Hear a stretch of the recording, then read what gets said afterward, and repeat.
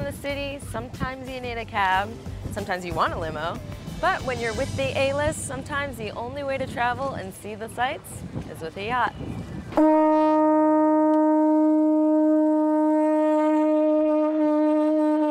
Welcome aboard.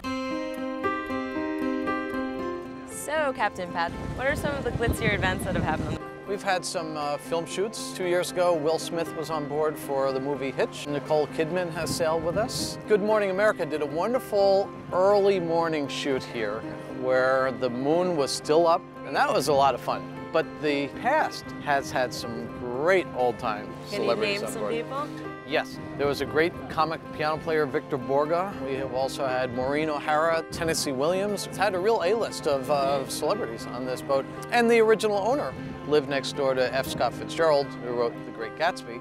Yep. And this boat is actually in The Great Gatsby because it's a wonderful thing. So what other things has this yacht been involved in? Well, originally, in the 1920s, she was designed to facilitate this multi-millionaire's duck hunting passion. In the 30s, she was a yacht sailing in the Mediterranean. And in the 1950s, she was in the charter industry in the Virgin Islands and the Caribbean. So, I mean, this is real history in this boat.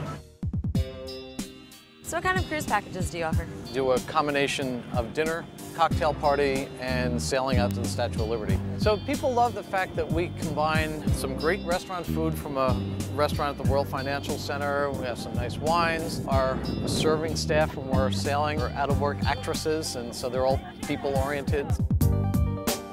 What are some fun things that have happened on this boat? Last week, a fellow chartered the boat to pop the question.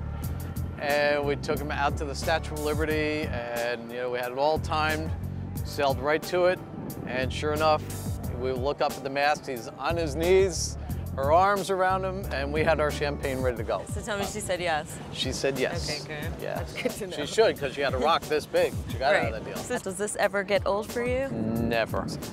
You've got New York Harbor, the Statue of Liberty, an antique sailboat, the romance of sailing in one of the busiest commercial harbors in the world. So that can't possibly get boring.